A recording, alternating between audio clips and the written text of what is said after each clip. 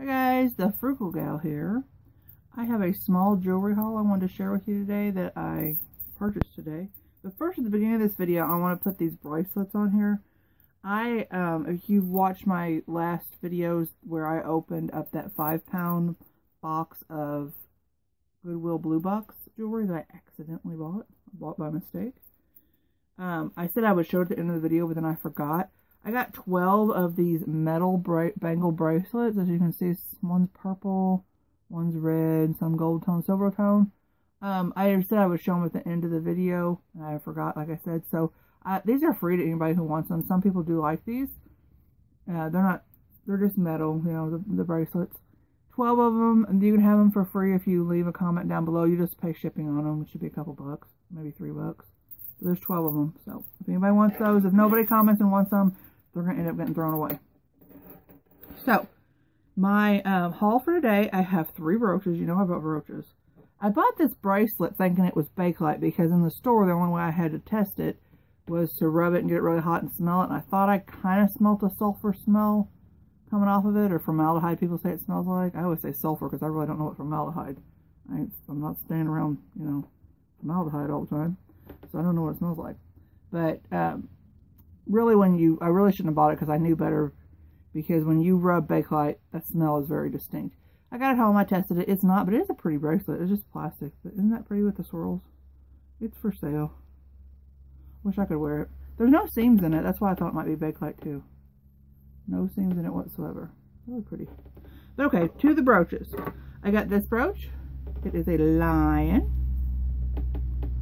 And its eyes are painted red, and it's got some red inside of its mouth. It's a heavy weight. It's a pretty thick, nice, heavy gold tone lion. Nothing wrong with it. Not signed. Now this is interesting. When I first looked at it this way, I thought hedgehog, right? No. I was looking at closer and closer. I don't know if I could get it to the certain spot that you guys need to see. If you look at it this way, it kind of looks, ugh, evil. But if you look at it up close, it's a horse's head. I don't know if you guys can tell. You can tell by the nose, and then the mane of hair, and then it's got the ears. You guys, I don't know if you guys can really tell on there. Wait a minute, I'm not showing it right. I know a lot of people like horses. But what's interesting about it is it's a scarf.